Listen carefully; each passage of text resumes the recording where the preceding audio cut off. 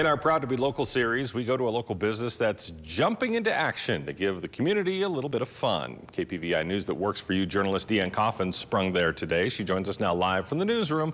Deanne. Thanks, Matt. I went to Jump In at the Pine Ridge Mall in Chubbuck today to see just what all the fun is about. Rain or shine, there's a place where families can go for a day of fun and adults can be kids at heart again. Jump In manager Tara McNee says they created the fun facility to give kids an option and a place to just be themselves and let loose. It's a place that the kids can come in and feel safe and play, get their energy out, but it's also a place that families can come and they can all play. Bring out the inner child, have some fun. Fun organizers say it's also a great place to celebrate with party rooms and plenty of party supplies. Kids can even create their own friends by stuffing their favorite animal.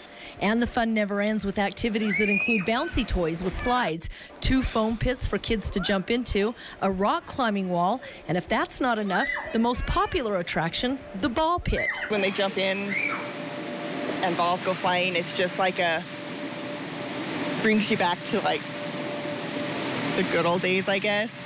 Now, Jump In isn't just for kids. As you can see, parents can jump in one of these massage chairs and get a full body massage while they're watching TV and their kids are playing. Really relax while the kids get their energy out. And at the end of the day, Jump In says they are all about trying to connect with the community. We try to gain a relationship with all of our customers. We get to know them. They know us. We recognize them out in public, grocery stores, wave, smile. We want to be here in the community and help out as much as we can.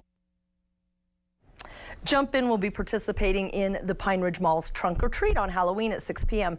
Reporting live in the newsroom, I'm Deanne Coffin, KPVI News That Works for You.